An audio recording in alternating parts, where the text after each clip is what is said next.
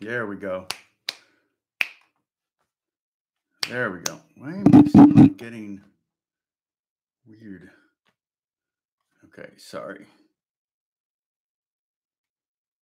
Had to move.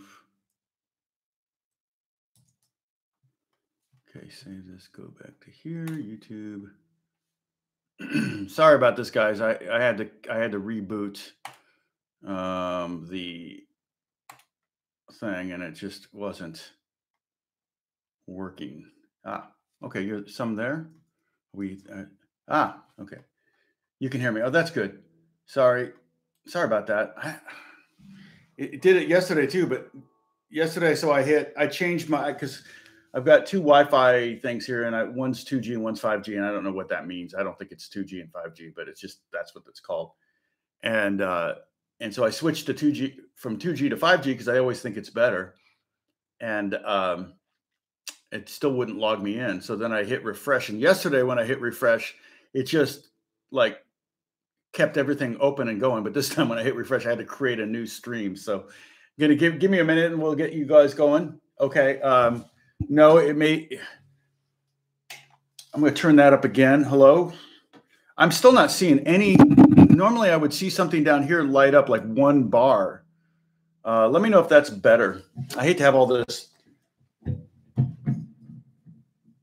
Oh, 2G is the connection I should use. Really? Okay. Well, what am I on now? I'm on the 5G one, the Spectrum.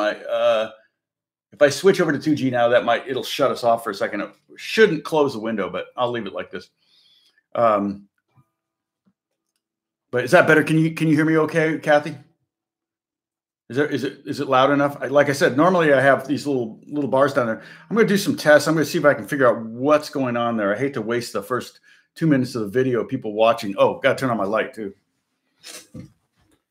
Well, now you know I'm wearing pants. That's the first game. Of course, you probably could tell before that. So it might just be you. Okay, sounds good. All right. Well, I got you turned up one click more than normal. I've got a Neve. We're actually running this mic through a Neve channel, so you've got some free. Oh, okay. Okay. Yeah, that's interesting. That's good to know, Kimberly. Thank you. My router, my Wi-Fi is just on the other side of that wall, so it's not too far away. I've never really had problems. I'm usually here uploading more than I don't generally watch Netflix or anything here, so I'm not really I don't ever notice the buffering or any of that kind of stuff. So.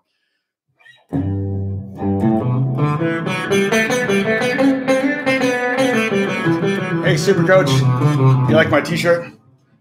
Our second son goes to USC. He's getting his master's at USC in engineering.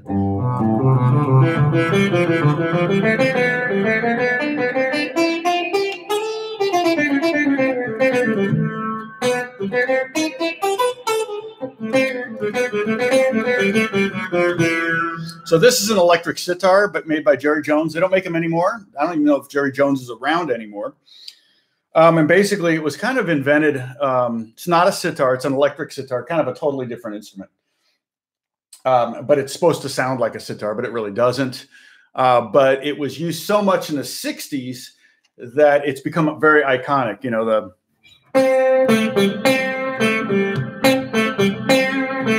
those, stuff like that. You've heard a lot of, War, I think, used it on a song.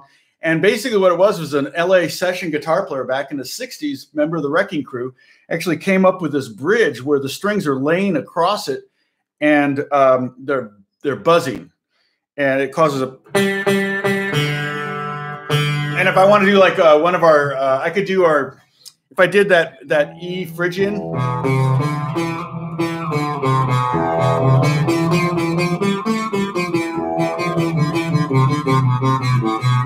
A lot of times it's what you play on an instrument that makes it sound a little more legit. If I were to strum out basic chords, it's not going to sound as legit if I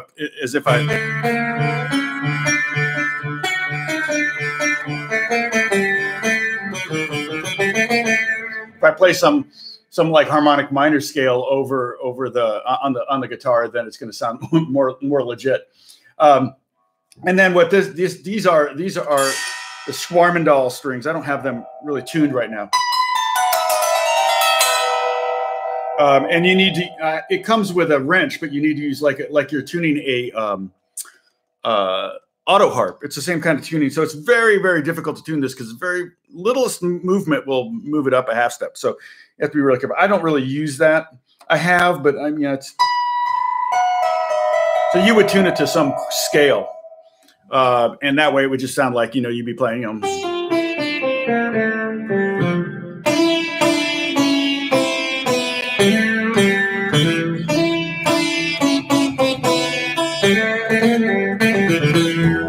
So that's an electric sitar. I don't think I will do our lesson on this today, although it's pretty cool. And I feel like I got too much reverb too. That's like a little bit. That's better. Now I got too much delay.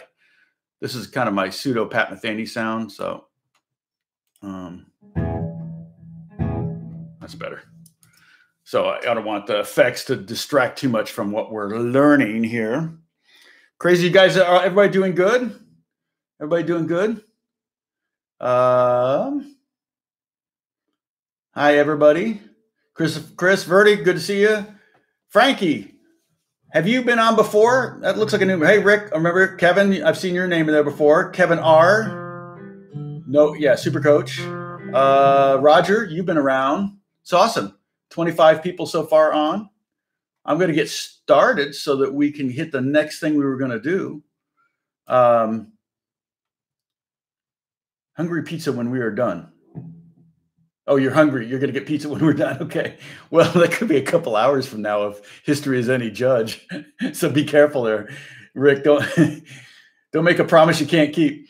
Let's see. Frankie, I've been here for a couple of lessons. Okay, good. Well, and you can catch up. I've noticed that a lot of people have been watching them after the fact. The first lesson actually has over 1,000 views on it, which is really cool. And keep in mind, I do make money from this. Not a lot, but it definitely helps out. And since I've been doing these live lessons, my view count has gone way up, mainly because I'm sitting here with you for sometimes 2 hours.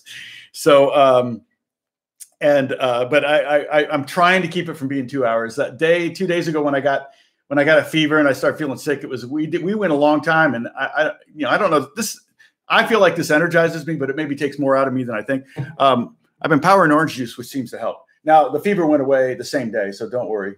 I recognize Frankie's 4chan face. Oh, hilarious!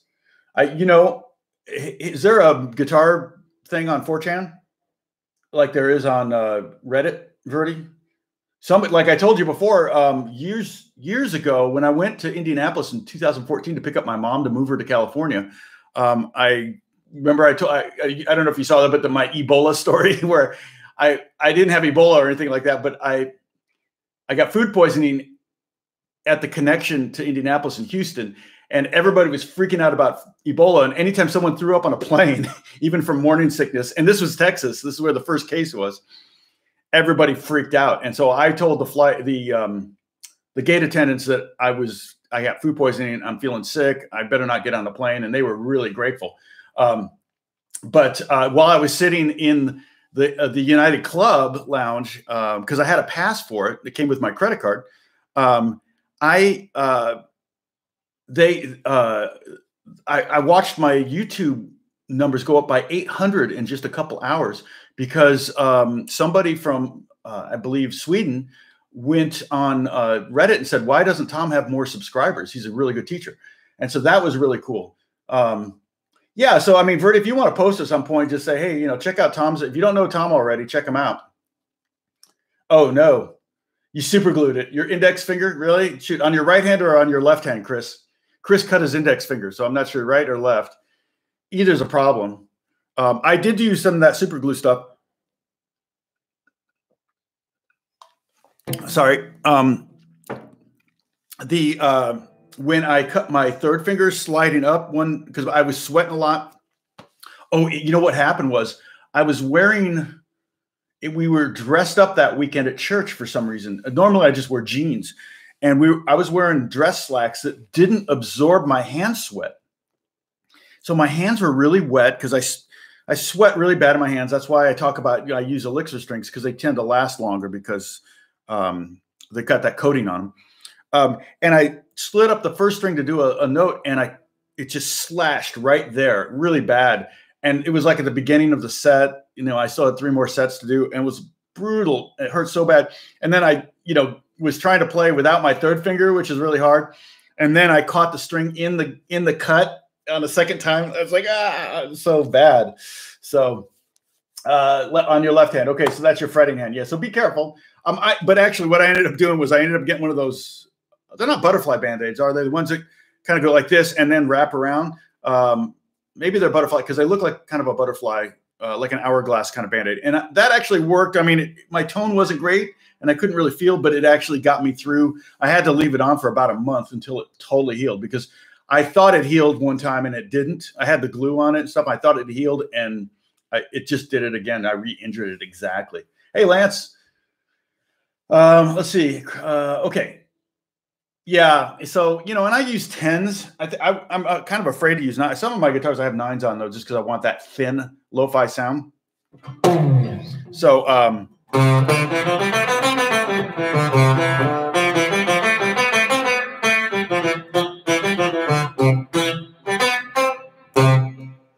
electric sitar. But anyway, everyone, I have a review of it. So if you want to see the review, it's fairly old, but it's actually one of my most viewed. And the pickups hum a little bit because of these soap bar pickups. Mute, share. Yeah, it's got 60,000 views. And the reason is there's not many reviews of this thing out there. So that's pretty good for one of my videos. I mean, my 7 tips for older beginners video, it has almost 2 million views, which is crazy. And that's how most of you came to my channel, was catching that. Yeah, Verdi. Where do you live, Verdi? Yeah, the nano webs are not bad because they're less coating. The poly webs are the original, and it's a little thicker, and sometimes they'll start to like get hairy as it starts to come off. It was really bad on the nylon strings. Oh, you're in Albany. Okay. It was really bad on the classical strings, and that's why they stopped making them, because nylon strings just stretch so much. If you've ever restrung your nylon guitar, you'll know how much. I can play this for now. You'll know how much how long it takes for you to kind of get the strings all stretched out and everything tuned up. So what was happening with, I think, the coating on the low 3 strings was, as the string stretched, it was just coming separated and then just flaking off. And it wasn't really, I talk to him every year at the NAMM show and say, hey, when are you going to make the classical strings again? Because I loved them, even with the flake, even with the little furry bits on them, because they were so quiet. One of the problems with playing classical guitar is when you slide your hand up, it squeaks so bad. And when you're doing a solo, especially oftentimes when you're by yourself and you're being mic'd or whatever, that squeak can be really annoying. And if the engineer goes to try to turn the EQ down on the squeak, you lose all the top end on the guitar. So it's kind of a drag. And with the Elixir strings, there was no squeak. It was great. And I actually had a bunch of USC students over at my house one time. USC's got a great classical guitar department. And did anybody see me touch my face? You guys, you are just not paying attention. I swear you guys have another chat room that you're actually at, and you're just using this to kind of open that one up or something like that, right? You guys are all messing with me. You're not really there watching me, but so we have a game. If you're new to the channel, to the live stream, we have a drinking game. Every time I touch my face, you have to take a drink. It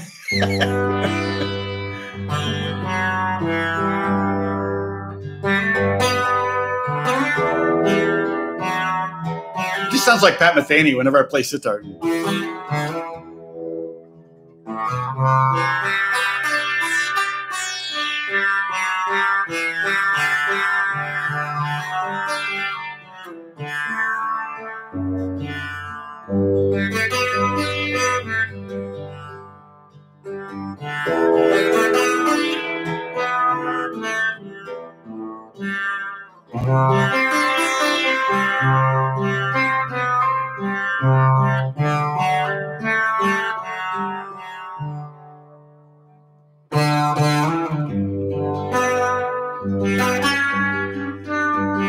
Lydian.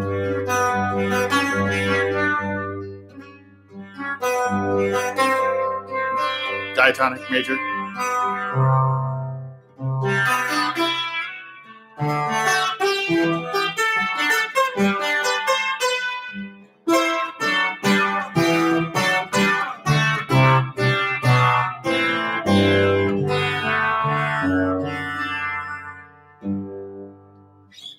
Kind of fun to play, I have to admit. I love the sound.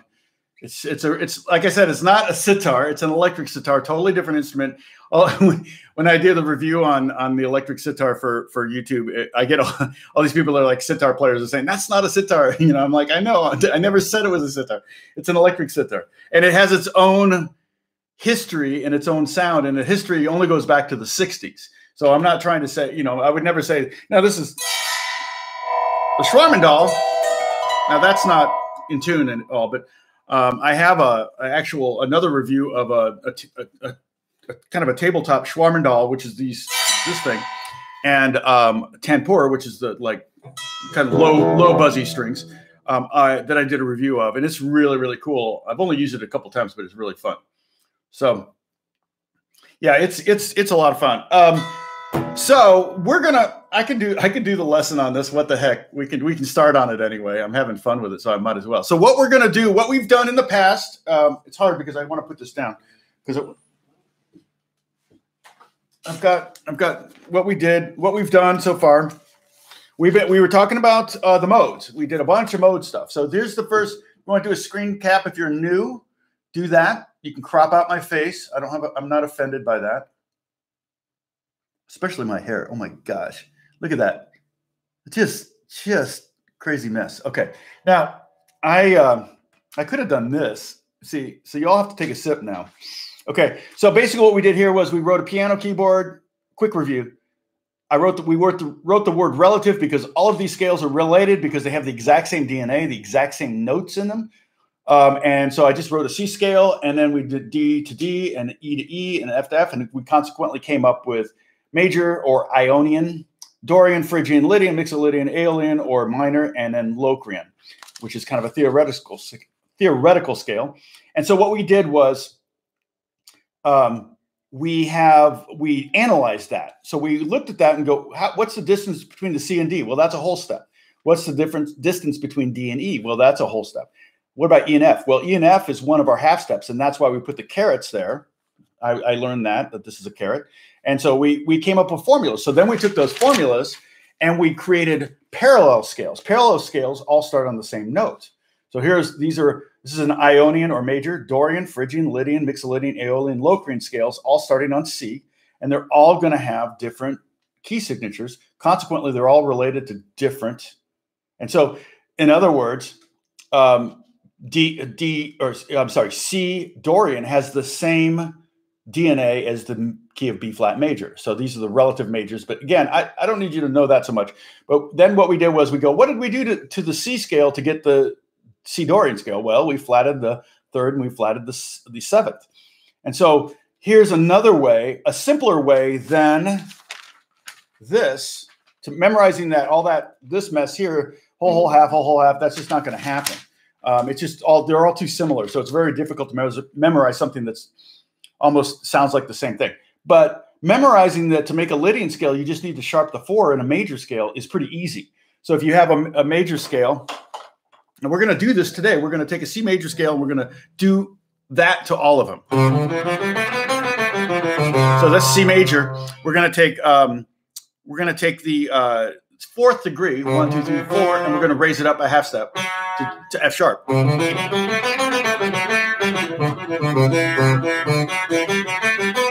And that creates a C Lydian scale. So, for the most part, what we did is easier to remember than, especially for the scales we're going to use, like Dorian, Lydian, Mixolydian, those and minor. Now, here's the other thing you can do. If you memorize what the minor thing is, and you can do a comparison and compare and contrast with the minor, because the minor is closely related to the Phrygian and the Dorian. You change one note in the minor scale, and you're going to have a Dorian scale. And if you change one note in the minor scale, you'll have a Phrygian if you add a flat. So they're all, the minors are fairly closely related. Locrian isn't related to anybody. It's an orphan. It totally is an orphan scale. Okay, then we wrote out that first page, we wrote out all of these scales in open position. Okay. And that's where we got this. You can take a screenshot if you want. And we created all, okay, just so you know, everyone, Pepper has to potty. So it's because I'm touching my face too much. So she's gone. So she doesn't know we're talking about her right now. Anybody else got anything to say about Pepper? Well, she's in the bathroom. So what we did there was we just played what we wrote initially, the relative scales in the key of C. So we had C major.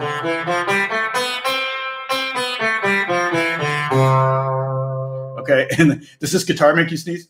And then it does kind of, it's like Peter Griffin. If Peter Griffin were a guitar, it would sound like this. So there's D Dorian, then we have E Phrygian. And then we learned, oh, well, actually we did that here. And then we had F Lydian.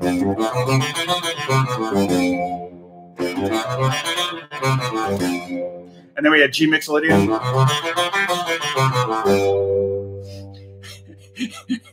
She's like, no! And then A minor. And these are the ones we learned yesterday. There's the Locrian. Okay, so again, what I just played was this. And what you can do with these is if you want to play a C chord and then start noodling around on this, and then play C chord again, noodle around on this, you can kind of hear the relationship. And then the same thing, I started to say this yesterday. I'm gonna clarify, I started at the beginning of the video yesterday, I talked about this and I didn't really tie it together with this, but I'll do it now. You can play a D minor chord. Like I said, the Dorian, the Phrygian, and the minor obviously are all minor scales of some kind. And then the Ionian or major, the Lydian, and the Mixolydian are all types of major scales. Okay. They're built around the major scale, and they're very easy to get to from the major scale. Just like I said, that the Phrygian, the Phrygian and the Dorian are fairly easy to get to from this as far as making minor changes. But what you could do is, remember we talked about the 2-5-1 progression, which we actually did 2-5-1-6 progression for the jazz. So it was like D minor, G, the one chord, C, and then A minor. So what you could do is, the jazz is going by boom.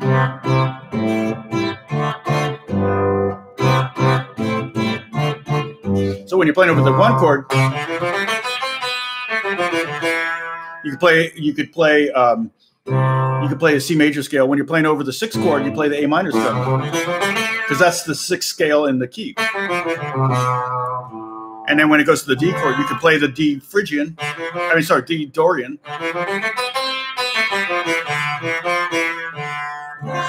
And then when it goes to the G7 chord, you can play G Mixolydian.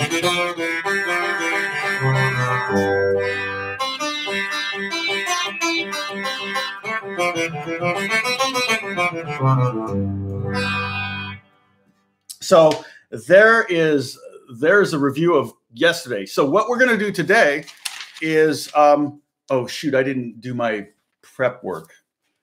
I would go ahead and do some, if you want, you can print them up if you want, but I'm going to go ahead and write some big, notice I have 5 frets. Give yourself 5 frets because you're going to need it at times. There's going to be a couple times where you're going to need 5 frets. And I'm going to make myself a little desk here out of my Jerry Jones electric sitar so that I can do some prep work. Okay. Talks amongst yourselves. Yeah, I'll just do it.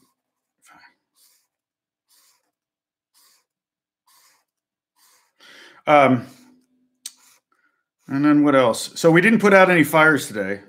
We went on a very long walk. I bet you we walked 9,000 steps this morning. We got way far afield, and I'm like, we might want to turn around. But Beth didn't put out any fires today. Yesterday, she put out a fire, literally somebody had left their outdoor, one of those outdoor fire pits. I guess they didn't put all the embers out or something. And I think they probably hadn't used it since last night, but you know how that is. If it sits there for 12 hours, it can start, and the wind starts blowing, and the thing was right up against it. It had a giant aluminum hood on it. So it was actually a really, really big fire pit kind of thing. It was right up against the hedge. It's like, and right next to it was a grill, like right up against the hedge. I mean, my grill, I have like brick all around it. It's like crazy. It's like, the house, it's like behind the grill is probably 5 feet high of brick so that it can't touch the stucco of the house. I'm gonna have to move these. We're gonna need 7 of these because we have 7 diatonic scales. Okay. So if you want to get ahead on this. And so what we're going to do is we're going to create parallel scales. We're going to create 7 C scales. We're going to do C major or Ionian, C Dorian, C Phrygian, C Lydian, C Mixolydian, C Aeolian, and then C Locrian. So that's 7 different, I keep saying 6, 7 different. I'm trying to do 2 things. I'm walking down the street and chewing gum and patting my head and stomach at the same time, whatever. I'm in Granada Hills, so North Valley, pretty much where the 405 and the 118 connect, if you know where that is. So I was in Pasadena since '83 until last year. So we just moved here from Pasadena, but we just had an apartment in Pasadena, and finally got around to buying a house, and couldn't afford. We tried to get into Pasadena, but the problem was every house that we wanted, there were 15 offers on. So we weren't the only ones that wanted it. We got to this one, and we were the only offer on it, and it was kind of like, what's wrong? And they took our offer right away. I'm like, what's wrong with this house? And so far, not much. So we're actually pretty stoked, and it's really, really nice in this. I mean, our living space is twice what it was in the apartment, and we shared that with, Andrew. Andrew's stayed in my apartment in Pasadena. He hasn't yet to come to the house. Andrew, are you still gonna come down to work with somebody that we can't talk about? Down, not now, but later. Are they still talking about doing that? I know the whole tour, Bieber's tour, got canceled. Not canceled, but delayed. Everybody keep your tickets. And what's funny is I get paid every time he does one of my songs live. Stuff like that. In Europe, I would make a couple $100 every time he did it, which is crazy. Really kind of cool. Yeah, I managed the building. Part of the reason I'm in a house is because for 25 years I didn't pay rent. So we basically were saving and put 2 kids through college. And but Pasadena is great. And we miss it, but I miss the restaurants in Pasadena. I don't miss the crowds. But because where we live is pretty chill. We walk, every day. So, all right. And Pepper, we were talking about you, by the way, when you went to the bathroom. Well, and Andrew, let me know when you're going to be down here. Okay. Well, yeah, I know you will. So we'll hang.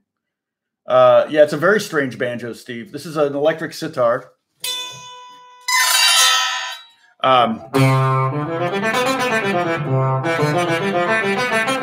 So the first scale we're going to do is the C major scale. We're just going to do 1 octave of it. We're going to do it here on the every note's going to start at the 5th string, 3rd fret. We may use our first finger, and we may use our second finger to play the scale. But that's what we're going to do. Actually, yeah, even for the Locrian, we're going to use our first finger. So but this time we're going to start with our second finger there. And the great thing about this, though, is when you learn this scale, like for example, the first scale, C major, there are no open strings, so it's completely movable. So if you go up 1 fret, it's C sharp major, or D flat, same thing. D major, next fret up. And not a bad idea to do this, to practice it all the way up, because the frets get smaller as you go. And so you want to be able to, you want to be comfortable up here too. A lot of players just kind of spend all their time here, and then when they need notes up here, they miss them or they go sharp because they extend too much because they think, oh, the frets aren't that small. So Pepper, it was pretty much all good. So yeah, the same finger picking, same pattern all the way up. Okay, so we're going to learn that right now. So everybody get your guitars out, and then we're going to write them down after we learn them. So we're going to start with 3rd fret, 5th string, 2nd finger, then pinky. We've done this before with the diatonic scales, okay, that we did before. So a lot of these things will be familiar. So pinky on the 5th fret, next string down, second fret with the 1st finger, 3rd finger, 4th finger. I'm sorry, 2nd finger on the 3rd fret, 4th finger on the 5th fret, 2nd fret, 1st finger, 3rd finger on the 4th fret, and then last note is going to be the pinky on the 5th fret of the G string. So we're going to go. Let me do that again. So starting with this is position playing, so we can really consider ourselves in 2nd position because the 1st finger is going to get all the notes on the 2nd fret. The 2nd finger is going to get all the notes on the 3rd fret. 3rd finger is going to get all the notes on the 4th fret, and the 4th finger is going to get all the notes on the 5th fret. So they're going to stay in these lanes. Okay, so it's 2, 4, 1, 2, 4, 1, 3, 4. And the great thing about this, if you go down one string and start it again, it's still a major scale, but now it's whatever the starting note is. And that's going to be true with all these. We're going to do C Dorian, whatever the first note is, that's going to be our root. So the root, this would be G major.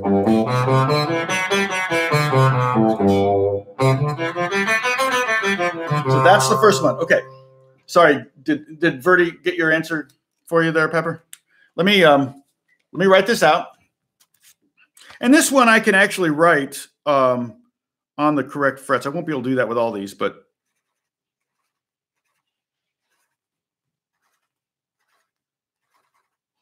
okay. And this is C major. All right. There's the first one if you want to copy that. All right.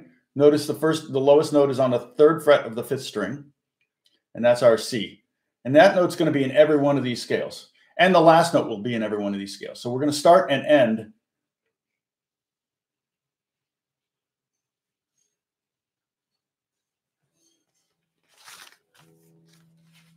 No worries. Okay. So now we want to do, we're going to do C Dorian. So the C Dorian scale, and I'll try to slow it down a little bit here, but this one actually feels pretty good. Put your 1st finger on we're gonna have a shift on this one, okay? So put your 1st finger on C, and that's on the 3rd fret of the 5th string. Then 3rd finger on the 5th fret of the 5th string, and there's our D. And then we need a half step. There's our E flat. Sounds like.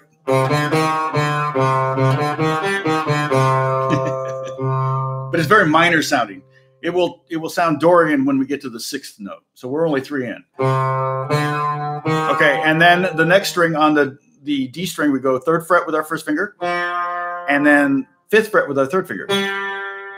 Okay, and you can practice. You can practice little snippets like that. You don't have to do the whole thing.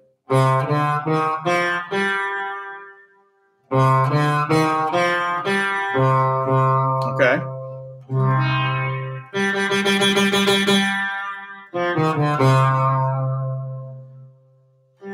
Yeah. Everybody's catching on pretty good, though. Okay, and then to finish this off, we have one more string. Okay. So we're going to have to shift down to the 2nd fret. So now we're 1st finger on the 2nd fret of the G string, 2nd finger on the 3rd fret, and then pinky on the 5th fret.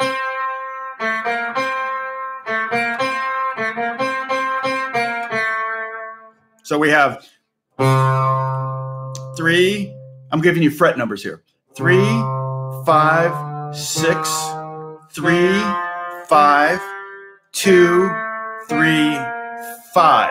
Backwards. 5, 3, 2, 5, 3, and then 6, 5, 3. And you'll notice that when I came back, when I was here, I had to kind of shift, and I went ahead and led with my third finger.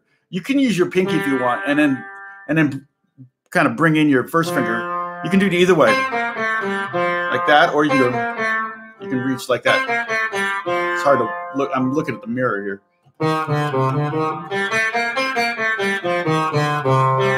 Okay, so that's C Dorian. All right. So I'm going to write that one out. And I'm going to have to put that at the second. So I'm going to have to put a 2 next to it. So check it out. You're going to have to write it out this way because we're literally using all 5 frets this time. Okay. So I put a 2 there. So you can, because we have to jump down. Okay. So before I was able to have a gap, a space, but I don't have enough frets to do that here. So that's the C Dorian. All right. So it's kind of a 1, 3, 4 fingers, and 1, 3, and then 1, 2, 4. So it kind of uses all the combinations.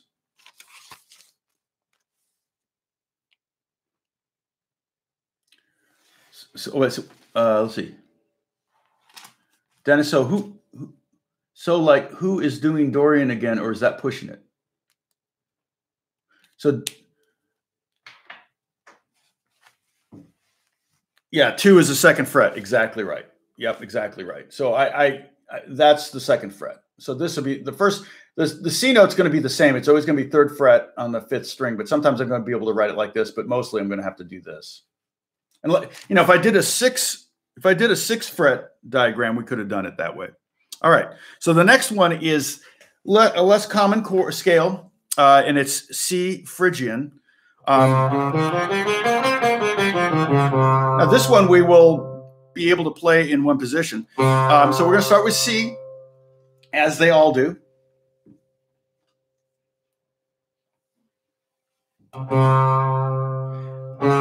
And then we're going to go to the second finger on the 4th fret.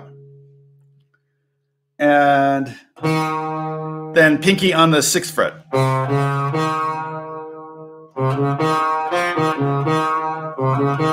All right. And then next string, we're going to go. So that was 1, 2, 4, fingering wise. 1, 2, 4. Fret wise, it's 3, 4, 6. Hard to see because this finger, it looks like I'm using that, but I'm not.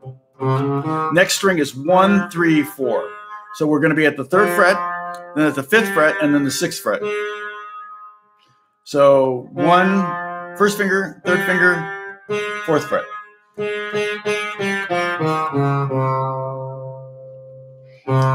Okay, so, and this is the Phrygian scale, and that's spelled like this. Dorian, you spelled it right there, Dennis. Phrygian. It's Phrygian. And so Phrygian, the notes in the Phrygian are C, D flat, E flat, F, G, A flat, and B flat, and then C. Those are the notes we're playing. So it starts right away with a half step. And then the last is 3rd fret and 5th fret. First finger and 3rd finger.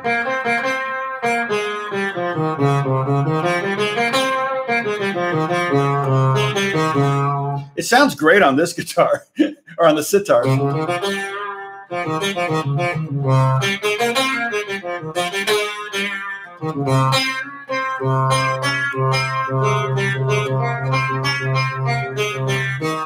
It sounds cool on the sitar. So because it's got a kind of a Middle Eastern or a kind of an Asian sound to it, almost a kind of a foreign. It definitely sounds foreign. It doesn't sound very Western, but it's a very Western scale. Okay, so now I'm going to write this one down, and then I'll hold it up so you can see. But this one's C Phrygian. Let's see. We're going to do.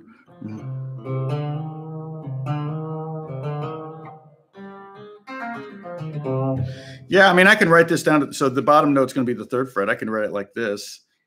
Oh, I'm sorry. I almost made a mistake. I was just playing it wrong. I was playing a minor just then. Okay, so at the 3rd fret, this is what you would have. Well, especially sounds Indian on this instrument, doesn't it? Aerosmith.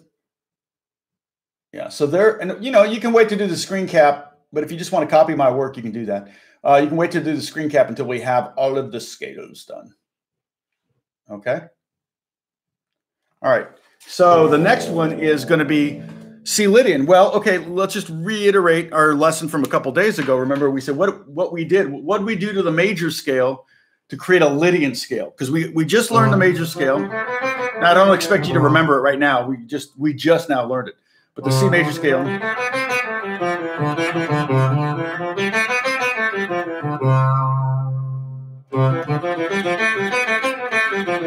What note do we change, Verdi? What note do we change in the major scale to make it Lydian? Anybody know that? I'm taking a drink.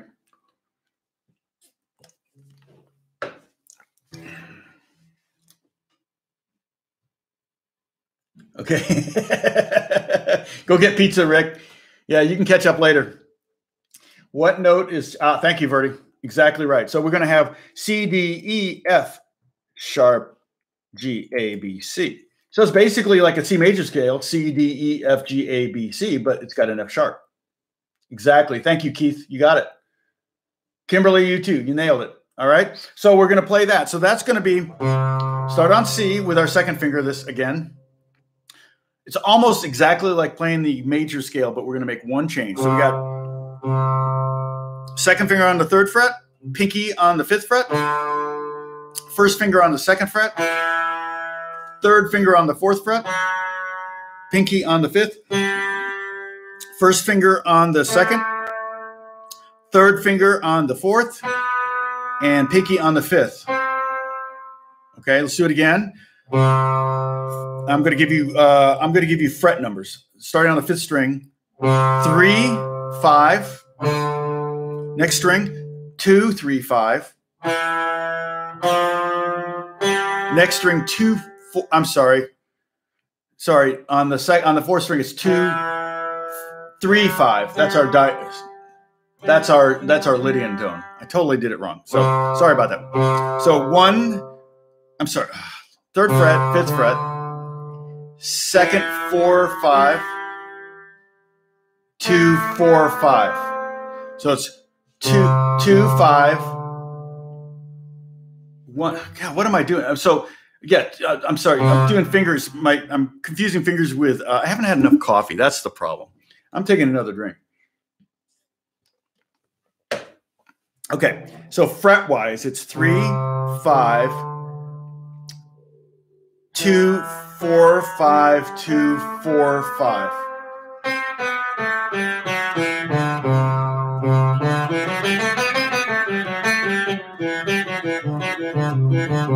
So again, what we're doing is we're finding all of the modes, all 7 modes, diatonic modes, starting on a C. So we're doing C major, C Dorian, C Phrygian. We just finished C Lydian. Okay, so we've done 4 out of the 7 so far. And the cool thing about this is, again, they're movable up and down the fretboard. The fingerings stay the same. So Lydian, if I go up here to G, that's still.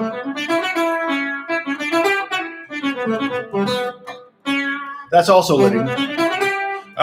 If I moved it down a string, maybe go up here to the start on the 6th fret of the bottom string, that's B flat Lydian. We're just doing 1 octave of the scale. You can, if you want to expand this, you can continue on, but I'm trying to keep it in little bite-sized chunks, so it's fairly easy to digest, literally. Okay, so let me write this one down, and this is the C Lydian. My brain is just not working today. So let's see, the best way to write this out. Okay, so we're going to do 2nd fret here. Oh, I could have done it. I don't need to write any fret number. I can just do it right here. I don't know where my brain is today. Usually I'm so on top of it, right, everybody?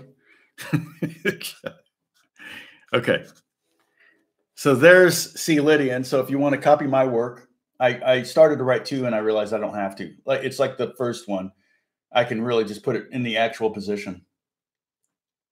Yeah, I don't know what's going on. Yeah, You can think of it that way, Verdi. 100%. Yep. Now the first one you wrote, oh, that's the major. You're writing the major. Yeah.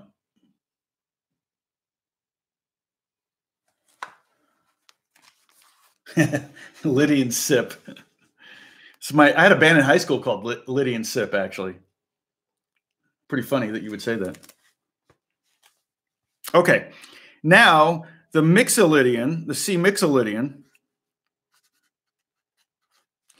is remember, okay, so what note did we change to take a major and make it Mixolydian? I know people know that. So when we learned what we did, there is one note that we have to change in a major scale to make it Mixolydian, which is crazy. All right, let's see. Oh, nice. Congratulations, Dennis. My first two electrics were Ibanez. I still have both of them from the 70s. That's right. Flat 7, exactly right, Lance. Verdi, flat 7. Oh, you knew, you messed up. You typed too fast. Everybody's right. So basically, that's the major scale. So to make a major scale, a Mixolydian scale, which by the way works great over 7th chord. So if you're playing over a C7 chord,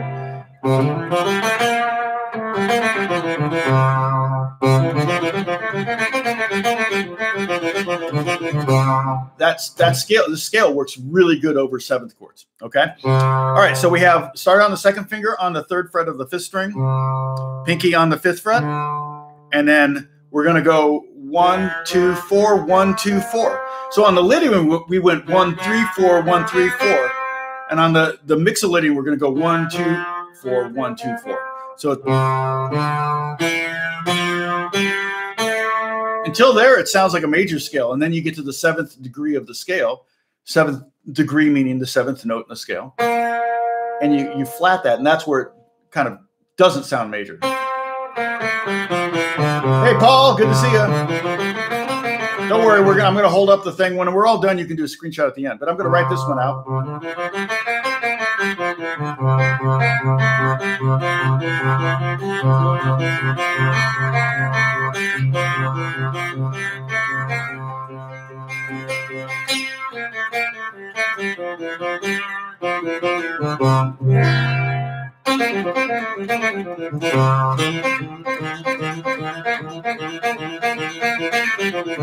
That's all pretty much Mixolydian right there, what I just did. Okay, so let me write this out. And again, this one I can write out in position on the fretboard here diagram. So I'm just going to write boom. I don't need to put a fret number, which is great. Let's see, what do we want? Here, here, here, here, here. Okay. So there's our C Mixolydian scale. All of these are completely movable. So every one of these equals 12 scales. You can play each one of these on a different fret and it would be a different scale until you got up an octave.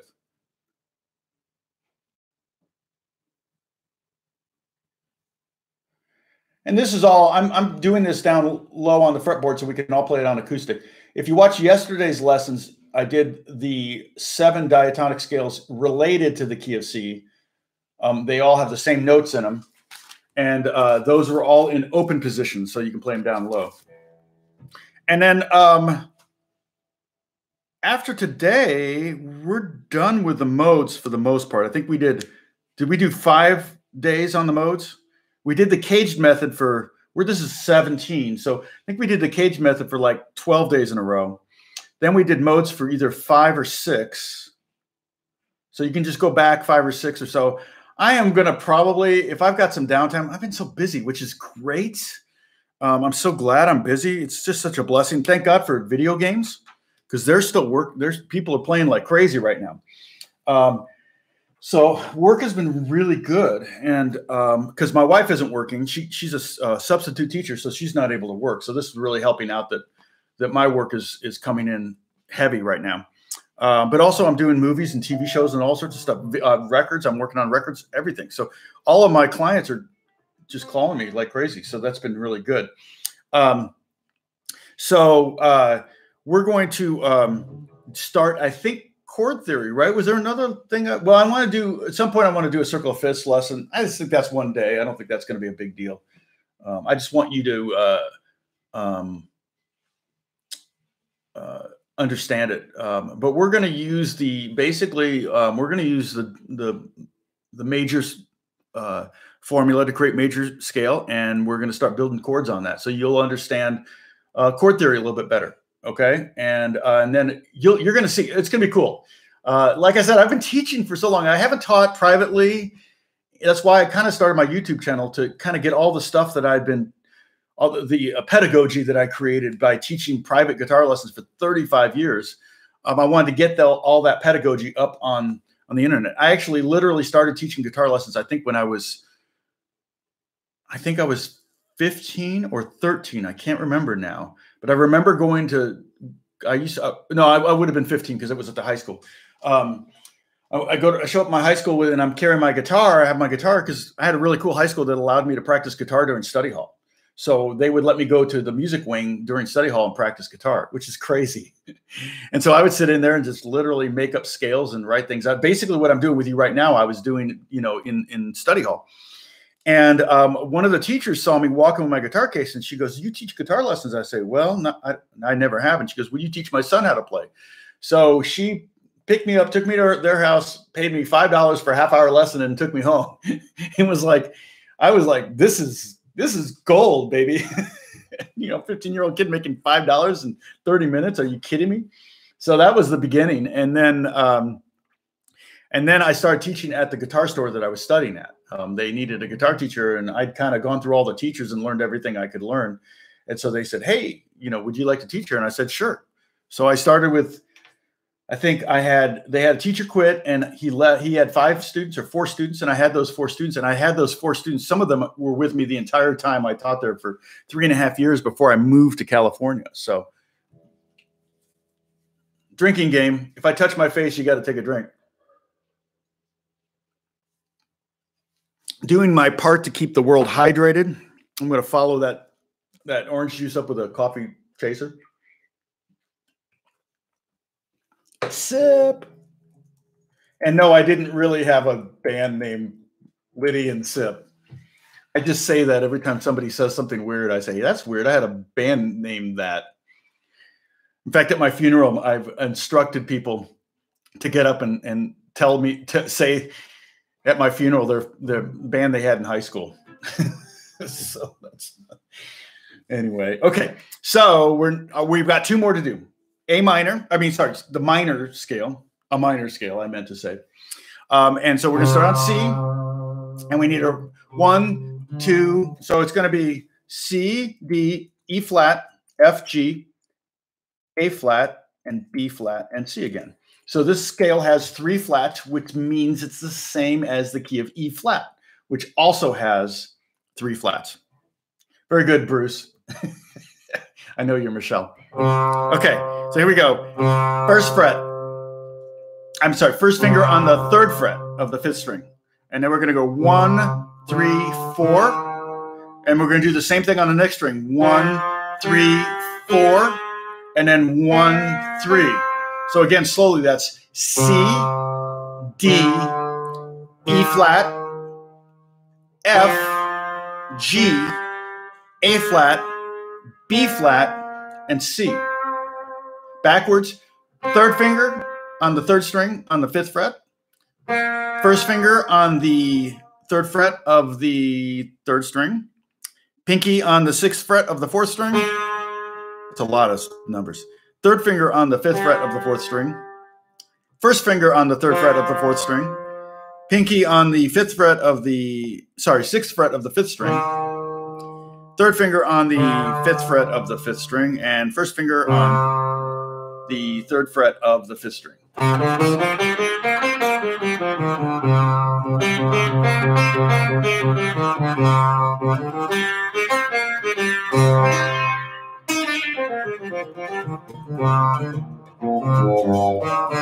Okay,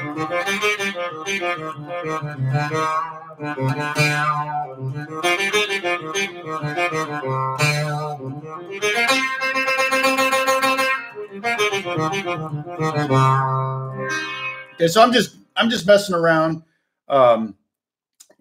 Yeah, jazz songs often are built around 2-5-1 progressions and blues progressions. Those are the two most common progressions in jazz. It's not exclusively giant steps. Has 2-5-1s in it.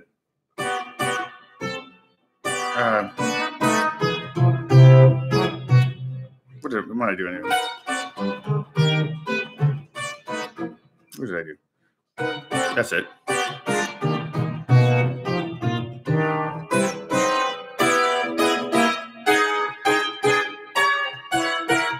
Yeah, so it's, B to D7 to B, G.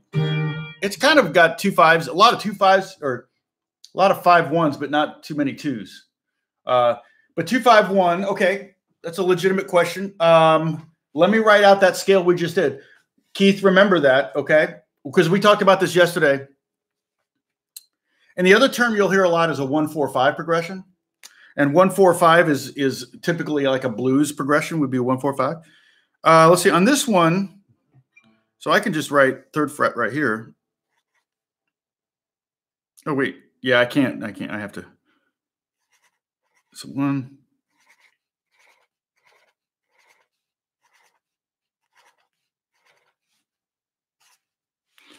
Okay, now, so this is C minor. All right. So here we go. Take screenshots if you want to have this, but you can wait. We got one more. You can wait till we're done with the Locrian. 1 minor 6-4-5 is like the most common, like 1950s progression. Whenever you hear this,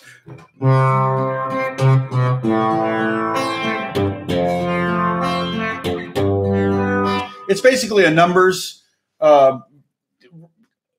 ascribing numbers to chords so that you can transpose it. So like you said 1-6-4-5, right, Chris? So basically in that, and we use it in LA too, but it's called the Nashville method or the Nashville number system. The reason they utilize that so much is because they're doing millions of demos every day in Nashville, songwriter demos, mostly just for the money.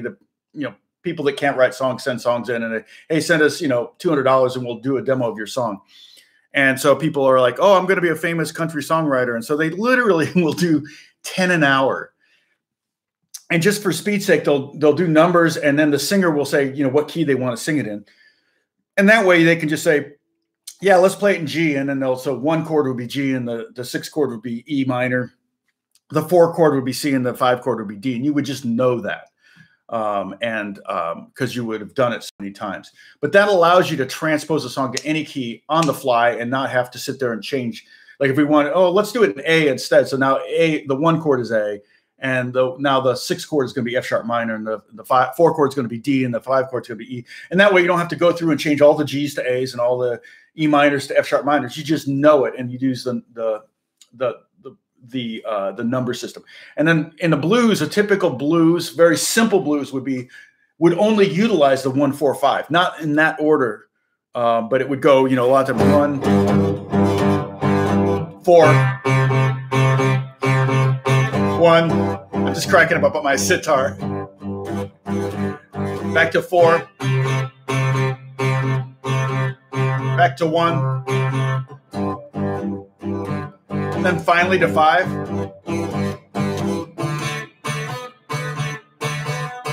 And then to 4. And the numbers are derived by just counting up the scale tones. So if you start on 1, like we started on our C here, we count up 4. 1, 2, 3, 4. Count the first one. That's 1, 2, 3, 4. And this is what we're going to talk about tomorrow. Okay, so if you want to know more about this 2-5-1 thing, you'll understand it better when we start creating chords. Okay, we're going to learn chord theory tomorrow. We're going to start there. And we're going to take it. I don't know how fast I'm going to go. We're just going to go because I'm going to try to get you to do a lot of the work over here so that I can make sure that you're understanding what we're doing. And I love how you help each other out. That just like blows me away. This is such a great community right here. It's a lot of fun. Like I said, we're all going to meet in Paris when this is all over. We're going to meet in a cafe in Paris. But if you go kind of 1, 2, 3, 4, then the chord built on this note is the 4 chord, and the chord built on the 5 is the 5 chord. And that's how you get it. So if the 2, 5, 1 would be the chord built on 2, the chord built on 5, and the chord built on 1, which would be.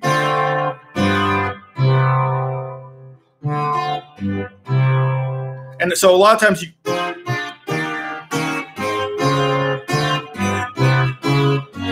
Jazz will constantly be modulating those 2, 5, 1s all over the place, you know. Let's see.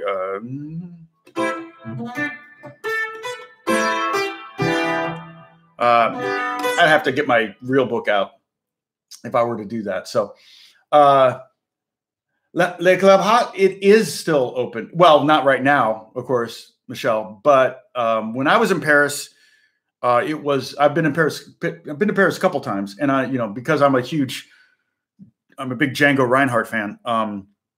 I checked it out. I don't remember if I went, but it was open. I just don't know that it was in an area that I wanted to go to in the middle of the night.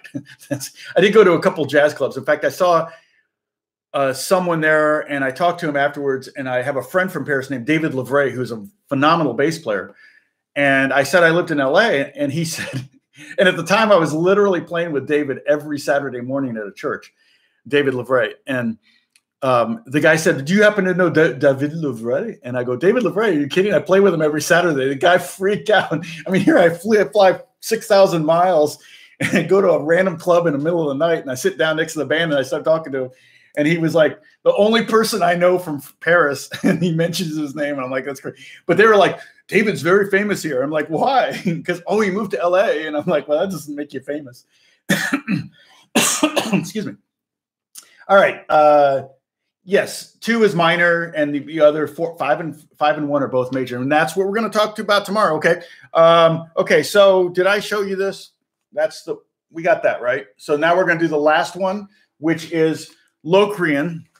Which Locrian, that was the one that had the 1, flat 2, flat 3, 4, flat 5, flat 6, flat 7. That's what we did to a diatonic scale, 1, 2, 3, 4, 5, 6, 7, to get to Locrian. So we take a major scale and we flat the D, and we flat the E, and we flat the G, and we flat the A, and we flat the B. Hard to do. We get, I did C flat. Sorry. See, that's what I mean. It's hard to do. There we go. This is right. Check my work, but I think that's right. I didn't put spaces. Cats are on the keyboard. What is that with cats? They just want to be the center of attention. Beth is waking up the cat every hour right now because she woke her up every 3 hours, or every 2 hours last night. I'm like, the cat is just being a brat right now. It peed in one of my tennis shoes. Cat pee smells so bad. I'm like walking around the house. It was like deep down in there. I was like squishing. I'm hearing a squishy sound. I'm like, what the heck? And I took my shoe off and I was like, oh God, it's so gross. Yeah, no. Here's the thing, though. Okay, I believe cats and dogs were both put on this world.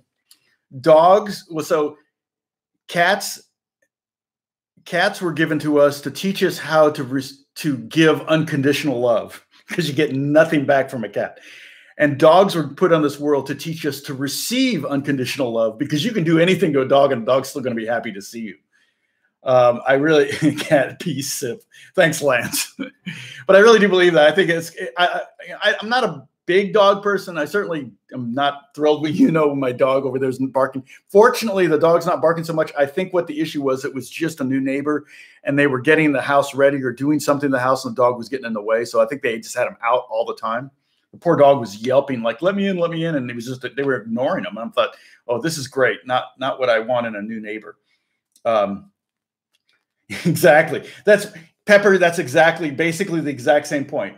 And so I think it's really good. In fact, I take it to a spiritual level. In our relationship with God, we have to be able to receive his unconditional love, and he calls us to give unconditional love.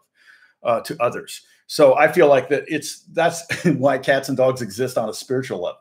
So yeah, and I love people that have both cats and dogs and they get along. Okay, so not what this channel is supposed to be talking about. All right, so we're going to do that scale now, and we got to have a lot of flats, but it's really not that hard of a scale to play. It's actually going to be one of the easiest ones as far as our position goes. So get your first finger on that C note. So we're at the 3rd fret, first finger on C, 5th string, and then 2nd finger, and then 4th finger. Okay, 1, 2, 4. So fret-wise, that's 3, 4, 6, and the same thing on the next string. Because there's our G flat. There's our diminished sound. Okay, so 1, 2, 4, but fret-wise, it's 3, 4, 6, and then the last one's just 1, 3.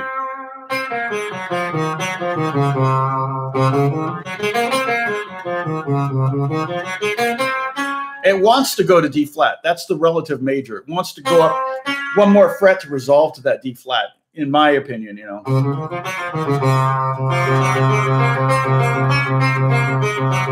But it sounds very it sounds very Locrian if you kind of drone that C note and play all the others. I'm barring right here. In fact, that's a good exercise you can do with every one of these scales if you want. You can do this. Everything will sound very modal, whatever mode you're in, if you keep hitting that root note. We talked about that the other day, about how, I think, Verdi, you were asking me how to create those chord progressions that I have in my jam tracks for the modes. And you can go to my jam track page and see lots of, where is it? There they are. I have 72 jam track videos. Hopefully soon there'll be 73. Here's the link for that, so you can bookmark this and go to this later. And you can practice playing in all the modes if you want. I've got a lot of them there. 70. I don't think I've done all of them, but there was a time when I was doing a lot of them because I was getting spins on them, and it was basically, you know, just it took me maybe an hour to do not even an hour to do the video and upload it and everything. So it didn't take very long. Yeah, and the bar thing, really, I'm just barring 2 strings or 3 strings, so you don't necessarily have to bar all of them. And of course, if you're playing on electric, it's going to be a little bit easier because the action could be lower and the strings could be lighter. So it's a little bit easier to do bars on electric guitars than acoustic guitars. Everybody has a problem with the F. Well, part of the problem with the F chord is because you're fighting the nut. The nut is trying to hold the strings up, and you're trying to push them down. Whereas the further up the fretboard you go, the more you'll notice how squishy the strings are here. Right at the 12th fret's the exact halfway point. That's the squishiest. Okay. And here, I had a band in high school called Squishy Strings. See, I didn't. Okay. Let's see. Yeah, yeah, right. David, totally everything.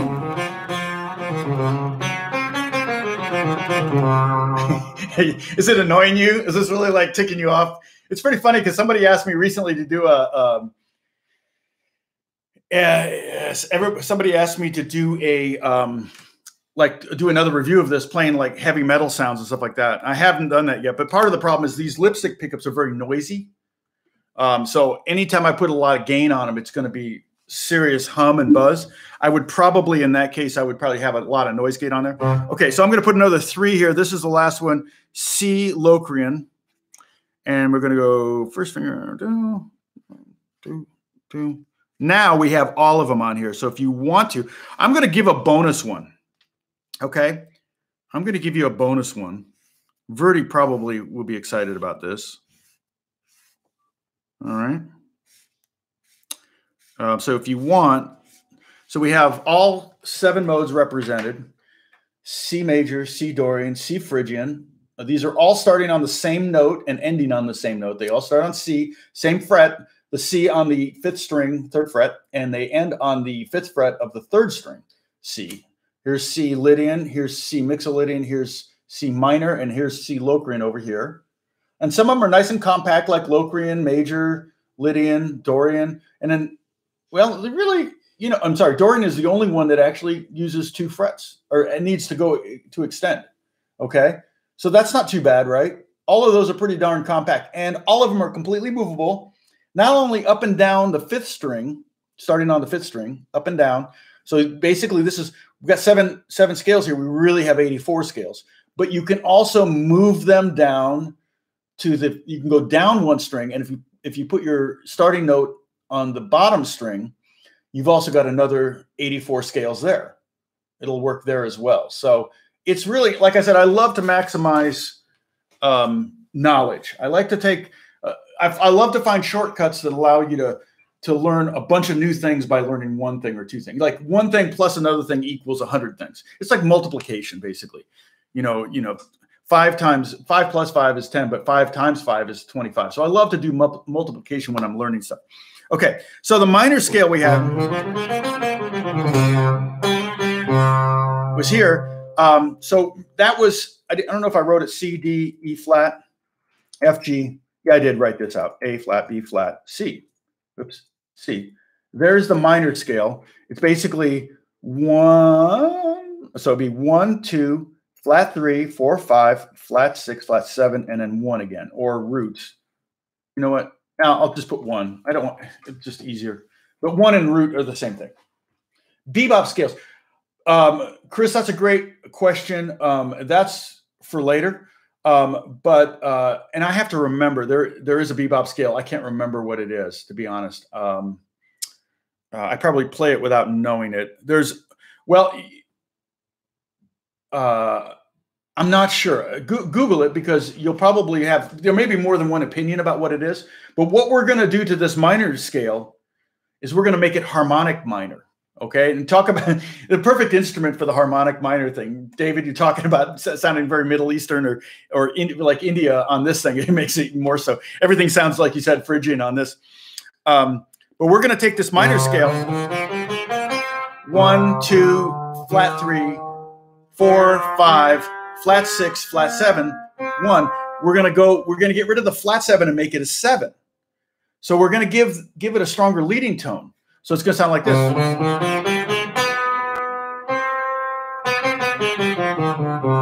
And the reason is because in C minor, oftentimes we want a G major. This is true of pop music. Very true of pop music. Okay, especially any pop music that has Spanish influences to it. So how do you accommodate, in the theory, how do you accommodate that G major chord? Well, you have to take that B flat and go to B natural. So the notes then are C, D, E flat, F, G, A flat, and then B, C. And that would be C harmonic.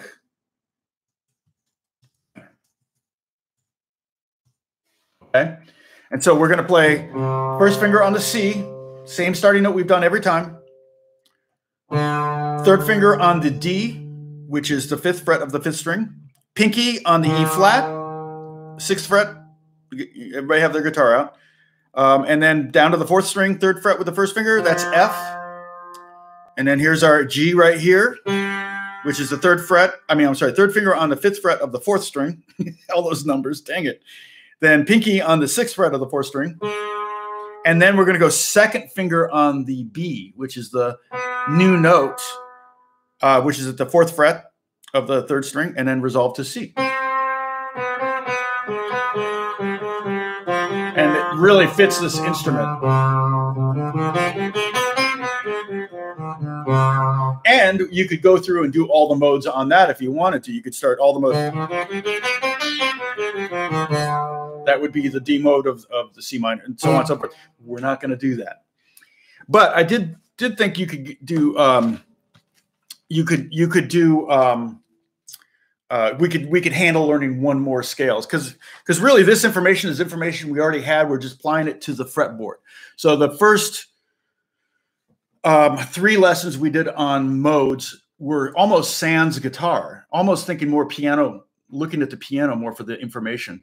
And then now we've done 2 lessons. The last 2 days have been more guitar application. Okay, so this scale, 3rd fret, like this. So now you can get your screen cap ready. And this is C harmonic minor. All right. And feel free to crop out my face. This would be the time for me to touch my face if I wanted to, but I feel like you need to stay hydrated, so I'd rather have you guys catch me touching my face. All right. And now, you know, I can't touch my face with my fingers showing. So, all right. So there, I think, was that all in picture? Did I get too close? It's not bad. But I would prefer that you write this out yourself. So if you want to copy this in your own hand later, that's just another layer of learning. That's another opportunity for you to knock it in your head one more time. And then the bebop scale, I could Google that right now. I'm wondering if it's a similar thing. We can make a similar alteration to one of our scales, change one note. And I think it's this, but I could be completely wrong. Bebop scale, bebop scale mixing. Oh, that scale. Bebop root. Yeah. Let's see.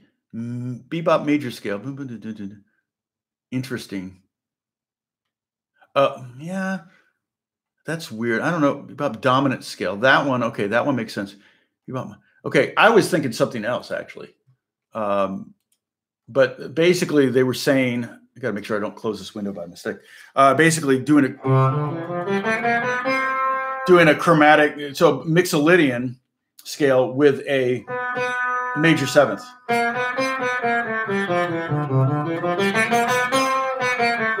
But they also said, which could make some sense because that A flat, that sounds very not Western. So I don't know. The other one you could do, though, is you could take the Mixolydian scale. If you want to go over that one again, I'll talk you through it. Second finger on the C. So the second note is D, fifth fret there, and then next string, first finger, second finger, fourth finger, and then second finger. I'm sorry, first finger, second, fourth. So it's 2, 4, 1, 2, 4, 1, 2, 4.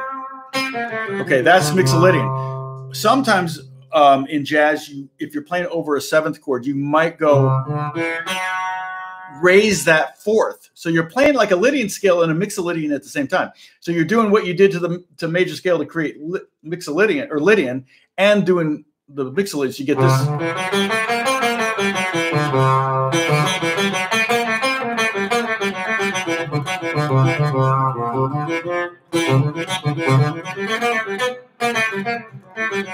Hey, Beppe, good to see you. Yeah, this is Jerry Jones electric sitar. I'm not using the sympathetics because they're not tuned. It's just a mess. Pretty much chaos there. But yeah, just tuned like a standard guitar. It's got the buzzy bridge. It's cool because it was invented by an LA session guitar player in the 60s. So the history of this guitar only goes back to the 1960s. So, Beppe, are you a jazz bass player? Is that correct? I saw your post. I think it looked like you played jazz. What do you consider if you do, what do you consider the bebop scale? Because I just Googled it and there are kind of a couple different options. I'm not sure, but like I said, so you can take that. So yeah, so the fingering on, I'm not going to write that one down, but basically you just take on the Mixolydian scale, you just take this fourth note and raise it up a half step. So you get root, second, third, sharp 4, fifth, sixth, flat 7, so you've got the sharp 4 and the flat 7. So it's like kind of merging the Mixolydian and the Lydian together to create a new scale. And I love doing that. Mr. Bungle. I don't know if Peter Griffin were a guitarist, this is what he would sound like. But I do.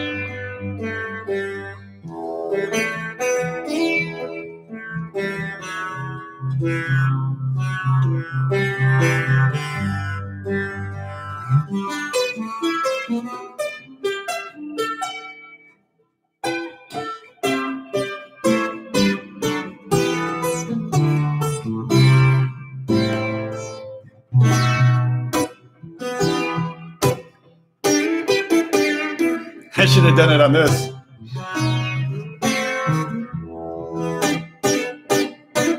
I should have played ETA on this. Did you guys see the? I don't know if you saw the movement video they did for ETA. It's pretty cool, so you can check that out later. I'll make a millionth of a penny from that. So the movement is Nick DeRosa, who's a really, really good choreographer, and he did a choreographer for everybody, for every Bieber song on the record.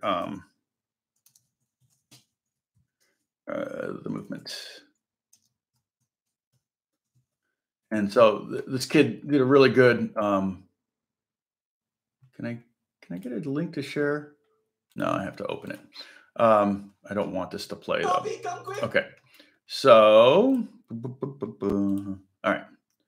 So here it is. Here's the link if you want to go check that out.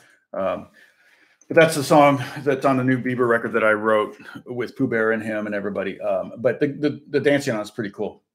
You guys are going on a whole.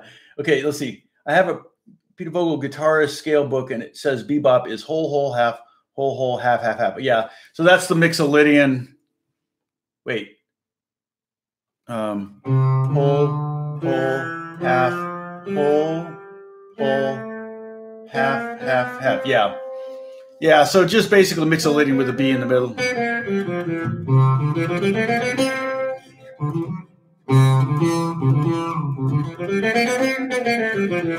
Yeah, that makes sense. I didn't know what it was called. I use it all the time. It's kind of one of those things where you just.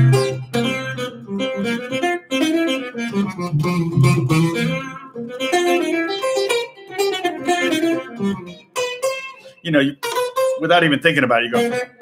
It's almost like a horn section.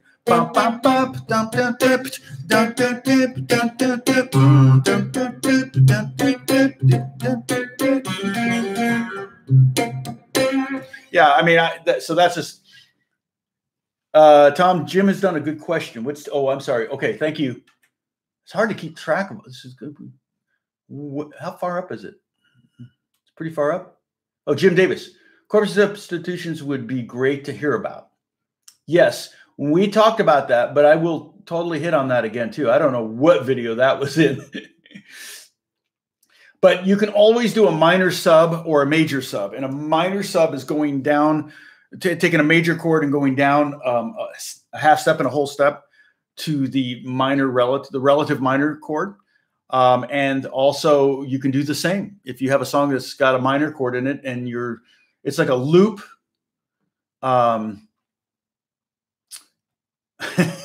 My humility. No, I'm the greatest person that ever walked the face of the earth. What are you guys talking about? You know that. That's why you watch me. And I like to say go down a half step and a whole step so that you're staying in scale mode. Okay. So if we're in the key of G and we go down 1 fret and then down 2 frets, which is a whole step. So a half step would be F sharp and a whole step would be E minor. You can sub E minor for G if you want to. So if you got a song that's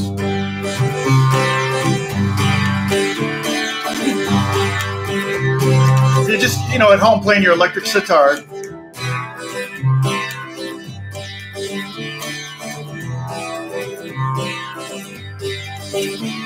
know, I just right there to make it a little bit more interesting of a progression, I subbed E minor for the G. Okay, that way it was like, okay, so I'm not going to go G, C, G, D for every chord every time. And the same is true if you have a song that's you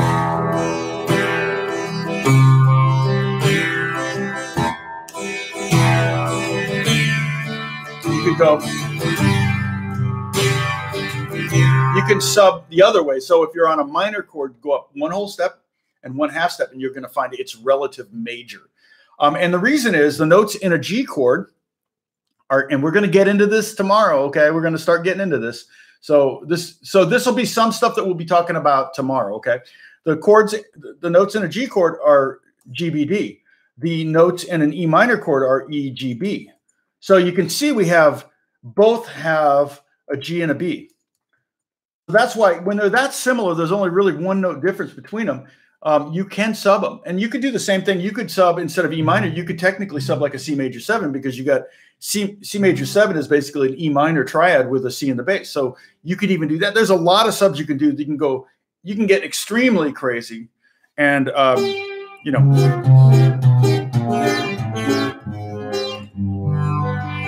you can sub all over the place. You can do a tritone sub. And that's another type of sub, and we might talk about that at some point. It's not hard, but it's just it's just one to think about. It's probably one you might naturally do anyway. Believe it or not, tritone, especially in jazz, you would totally do a tritone sub. Let's see what else. Oh, and so yeah, so the other thing is if I were to look at the difference between a G major. So G major chord is G, B, D. I'm getting hungry too. E minor 7 is E, G, B, D. So if you compare those two, I mean, E minor 7 has a G chord in it. So you could totally substitute E minor 7 for a G chord. So that's what that's one thing. Chord subs is a whole Pandora's box. And you look at guys like Jacob Collier, who's amazing. But to my taste, he will substitute things so far away from the original that to me, it's almost unlistenable. I'm not a fan to the degree where I'm like, I love watching his videos and I love to hear him explain things, but even like the way he can hear things and imagine things are way over my head. And his re-engineering of songs gets so far away from the original, it's like you don't even hear the original anymore. And particularly pop music, I understand, particularly as a pop music writer, that the chord progressions aren't complex, but what pop music is all about is production and also the connectivity of the vocalist with the audience. I mean, Bieber has this thing where he just knows exactly when to crack his voice, and that just brings the listener in. And I've always said, because I've spent a lot of time working with young singers through the years, and working with developing young artists. And I've always said with singers, I want to be able to hear what kind of day they're having. I want their voice to emote the emotions, to be emotive, I want to be able to, like, when they sing in that microphone, I want to go, they're having a bad day. I can hear it in their voice, and that's emotion. Or they're having a great day, and I can hear that in their voice too. And and they kind of have to have that X factor. And that's kind of what Scooter Braun noticed when he discovered Justin on YouTube. He was just looking for a song, and you know how when you look for a song, you see all these covers before sometimes even the real song comes up. And he saw this kid, and the kid had like millions of views. And he's like, "Yeah," and he was like, "This is crazy." And it took him forever to find him. I mean, if you watch the first Bieber movie, you'll hear. So, oh, you're in the Netherlands. Well, we were. Wait, who's? Let's see. So, Dennis, we were just in. Beth and I went to Amsterdam, not last year, but right before Christmas, about a year ago, and I loved it. We loved Amsterdam, and the Van Gogh Museum was amazing, so emotional, great, and so was the. We went obviously to the Anne Frank Museum. In fact, our hotel was right next to the Anne Frank Museum, and we're the Anne Frank house actually, and that was phenomenally emotional. I mean, it was it kind of pulls you in. Literally, you're pulled into their space, and you've got the headphones on, and you're listening to the whole spiel. And then you go to the next station, and it tells you the next thing. And then you get to the end, and you realize that they were captured just 2 weeks before the end of the war. And it was like, dang it, that's just brutal, very, very hard. But yeah, it was. I love the Christmas lights everywhere. The food was great. The people were awesome. Everything about Netherlands was really, really cool. We stayed at the Toren Hotel, which I recommend. If when people start traveling again, it's a really cool old hotel, and it was really centrally located, right on the canals. Let's see. Okay, you're up in the northeast corner. Okay, that's great. Yeah, yes, exactly. I know exactly where you are.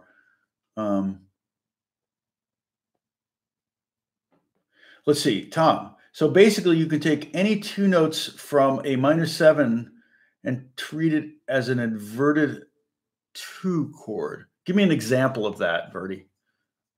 I'm not quite sure. The way you're thinking about it is a way that I would describe it. The Dali Museum in St. Petersburg. I didn't realize it was a Dali Museum. You know what? There's a great museum in Pasadena is Norton Simon. If you're really into, he's got a huge collection. I think the largest collection outside of Europe of Degas. So if you like Degas, Norton Simon in Pasadena. All these things are closed right now. It's crazy. Oh, your mom knew Dali. That's crazy. So Verdi, give me an example of what you're thinking. Yeah, we used to be members of the Norton Simon. I think our cards just expired. Yeah, because we lived in Pasadena for 35 years, and Huntington too, which is great if you like. The Huntington Museum has a lot of like Gainsborough portraitures. Blue Boy is there.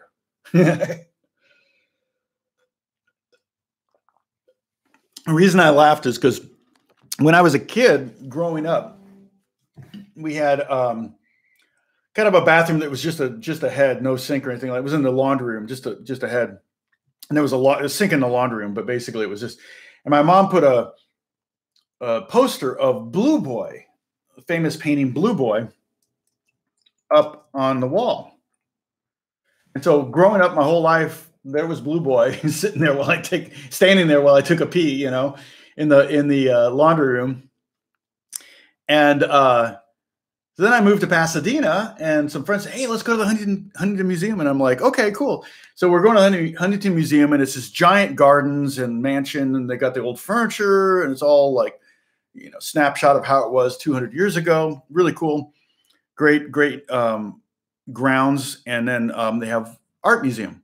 And I go in there, and there's a giant room, and there's guards everywhere, and it's these high ceilings, and there's a Blue Boy, and I'm looking at Blue Boy and going, well, that's crazy.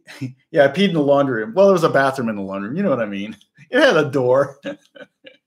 I know it sounds like I knew that would sound weird, but it was where the like third bathroom in the house was. So, a G6 chord. Yeah, let me talk about that in a second. Yeah, G6 is minor 7 in first inversion. E minor 7 in first inversion. Exactly right. I like that chord. I like that chord a lot. So I'm looking at this Blue Boy painting, and I go up to one of the guards, and I go, "Do they?" Because it was huge. It was like giant painting, and I'm like, I said, "Do they always make reproductions so big?" And he's like, "Excuse me." I said, "Yeah, I mean, why is it so big? Is it bigger than the real one?" And they go, "What are you talking about?" I'm going, this painting, the Blue Boy, is it like, why is it so big? I mean, why did they make it bigger than the real one? And they go, "That is the real one." I went, "Wait, what?" And I went from Indianapolis, where, I saw this every day. And then I go to this town where I think it's a pretty small town, Pasadena, a little old lady from Pasadena. I go to the museum there, and they happen to have the painting that I've known since I was a child. And it's right there. And I'm like, and the guard goes, "Why do you think there's so many guards here?" And I went, "You mean that's the real painting?" I had no idea. I was, yes. So I actually bought the painting. It's in our bathroom. I'll have to take a camera over there. It's right over the toilet. It's the only way I can go to the bathroom. That and then run water. Every time I go to the Huntington Museum, I have to peek, but that's pretty much true of any museum I go to. So, yeah, it's. Let's see what else. See, I've been playing the sitar the whole time. So this is a Jerry Jones electric sitar, if you're wondering. Was invented. I can't remember the guitar player's name, but he was kind of a member of the Wrecking Crew, but a guitar player in the '60s in L.A. And it's basically a weird bridge that creates the buzzy sound. You know. Oh, let's see. What was the song we did?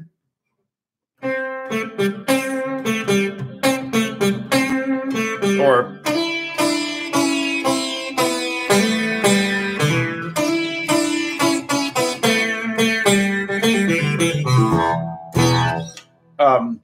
You know, it was used a lot on hits in the 60s and 70s.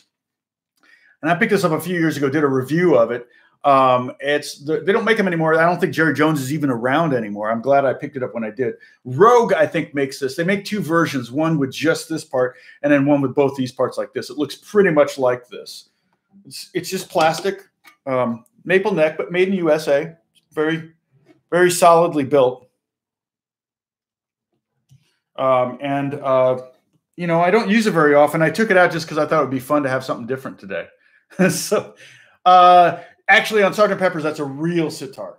So, and in fact, people give me grief on my review of this that I got to take a drink because I touched my face. That's the game we're playing. If I touch my face, you have to take a drink. It's the drinking game.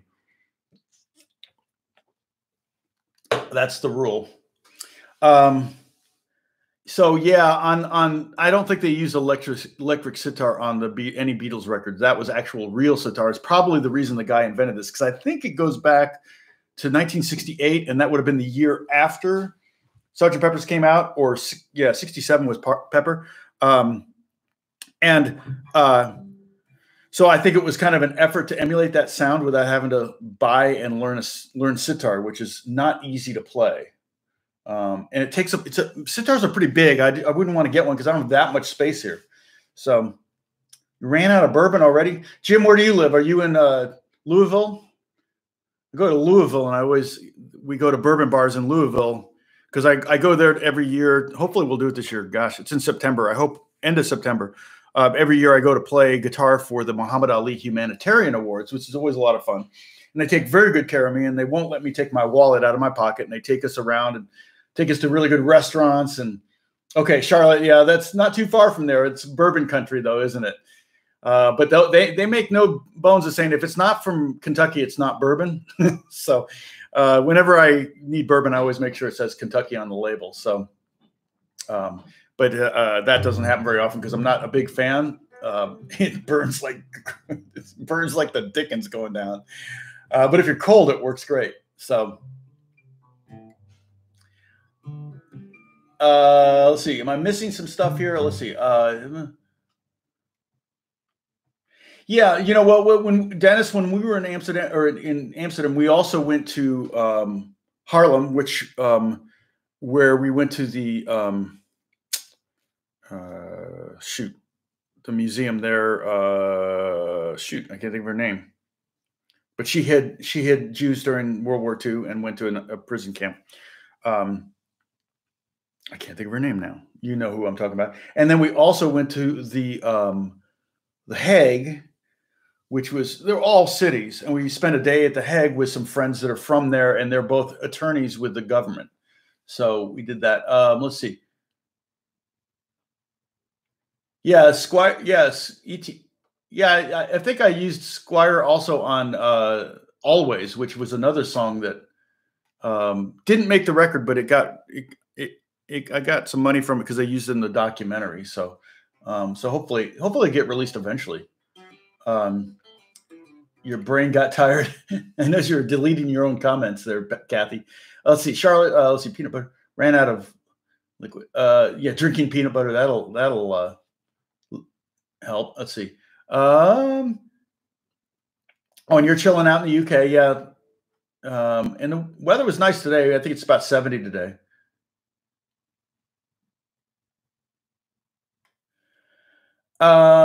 Kentucky does actually have a very, in fact, when I was flying to Kentucky a couple of years ago, I sat next to a British gentleman who was a movie director, movie producer and director. He had done the BBC versions of the Narnia movies, and he was working on he did a documentary on opiate addiction, and went.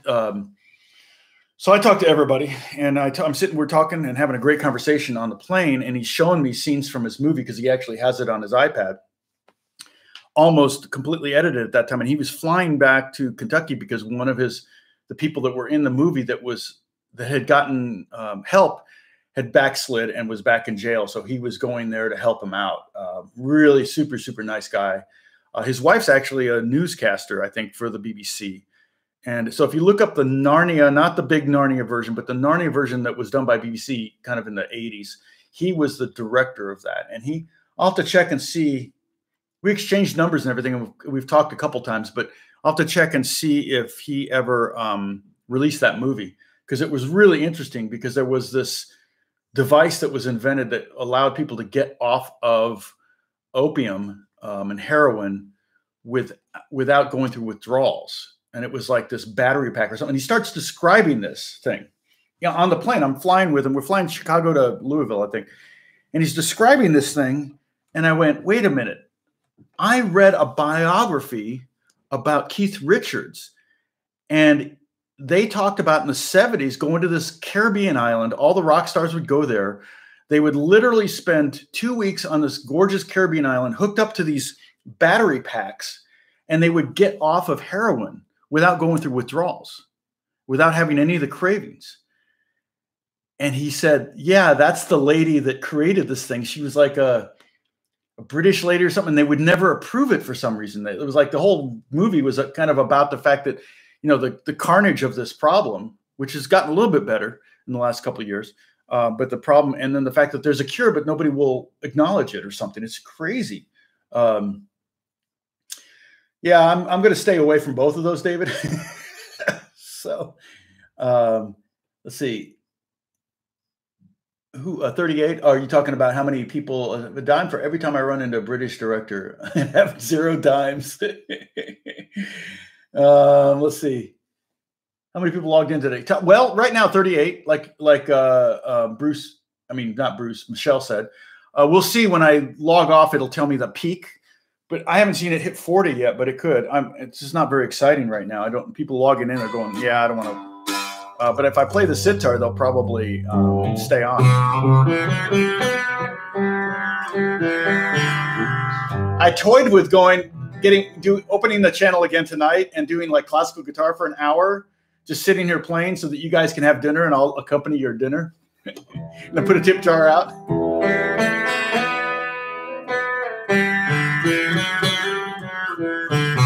Yeah, I'm losing a lot of people with this shirt.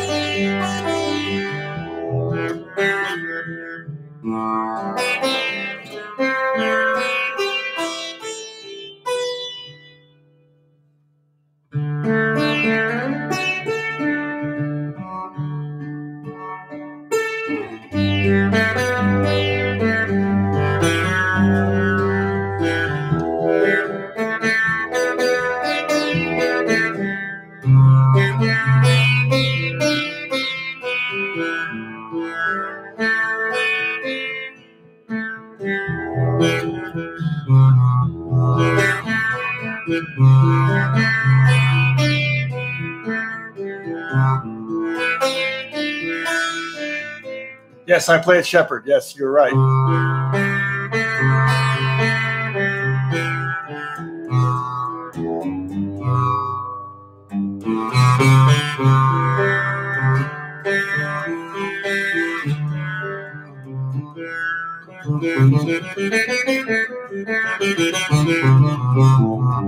Yeah, that machine, it was crazy. So here's what's crazy about the book, though.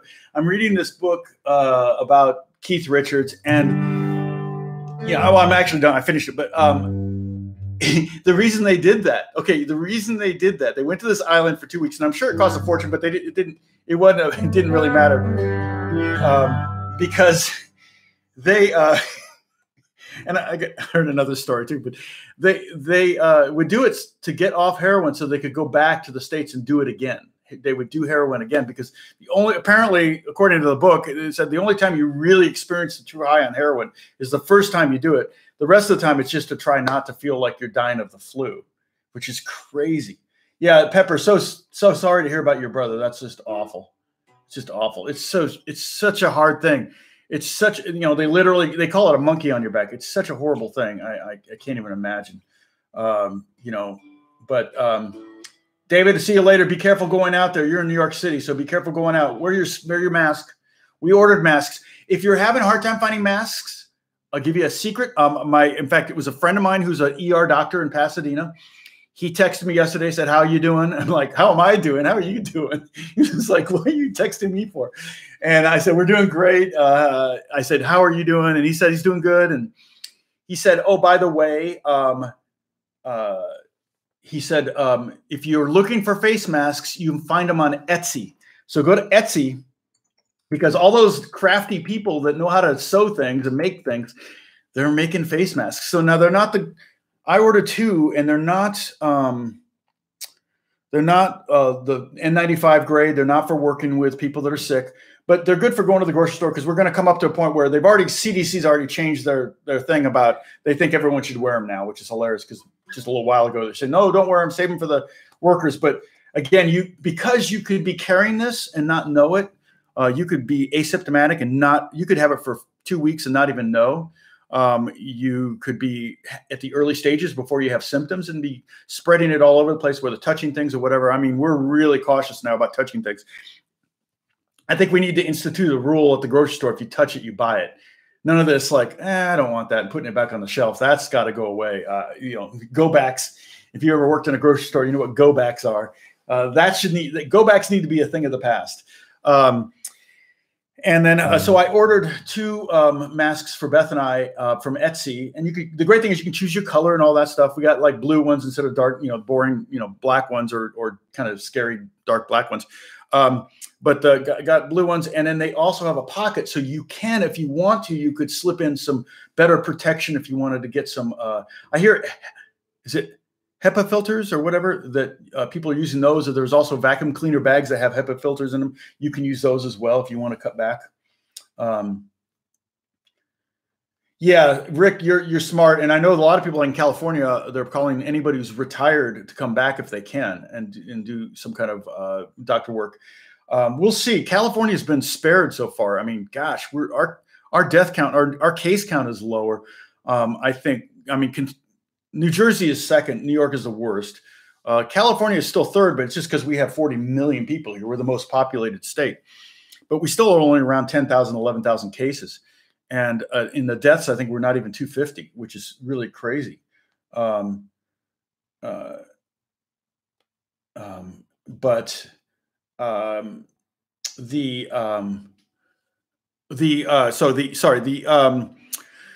So I bought these masks, and we're gonna get them soon. But Etsy is a great place to go get masks if you want. So, let's see, a friend of mine is making masks. Oh, so you have to help me. Well, okay, I understand. Well, you could also have like a paper towel you could pick it up with and then put it down. Something like that, just for your neighbors and stuff.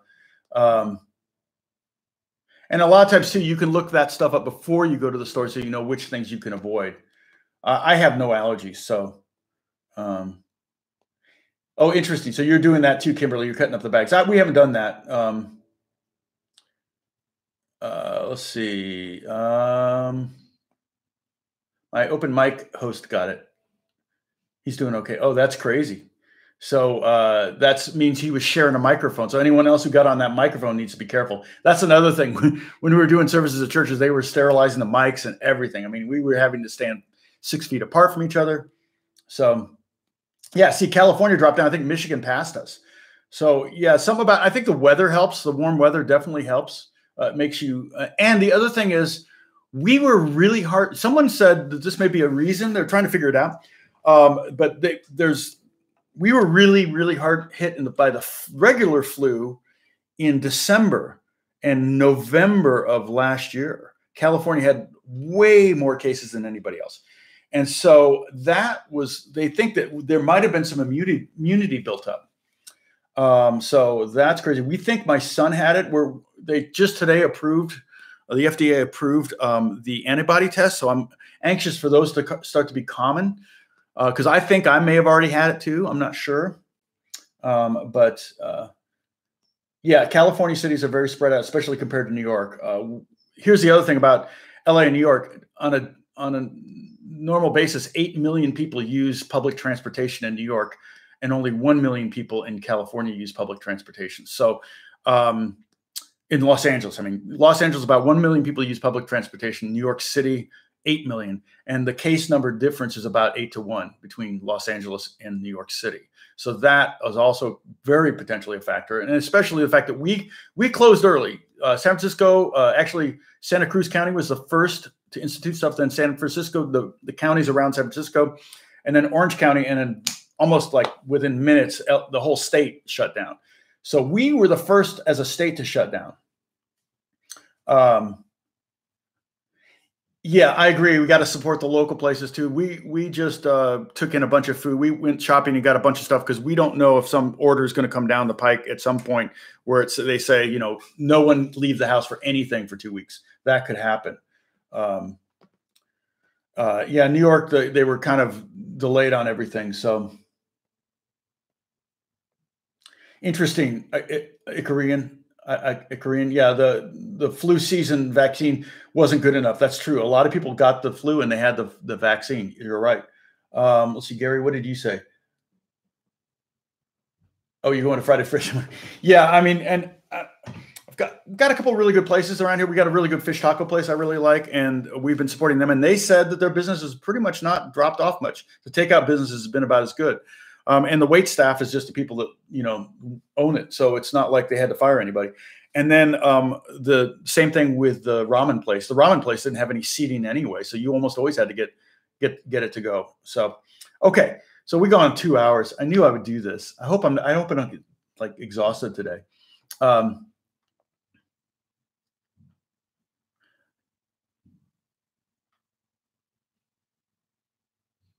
That's crazy.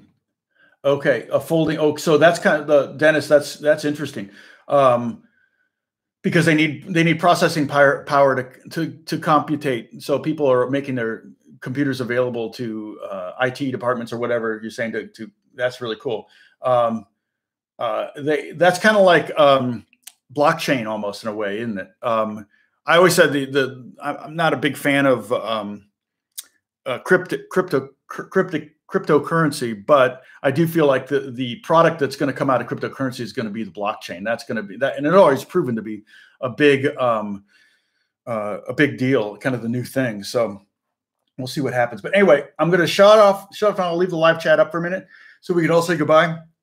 Thanks for watching. Sorry this is so long. Oh my gosh, I apologize, but just get going.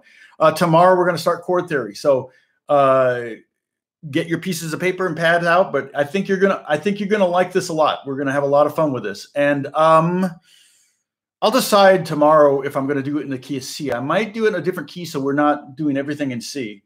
But it sure is easy to see in C. So I'm probably gonna, because of the piano kind of stuff, I'll probably stick to C. Okay. So you guys take care of yourselves, stay inside, and we'll talk soon.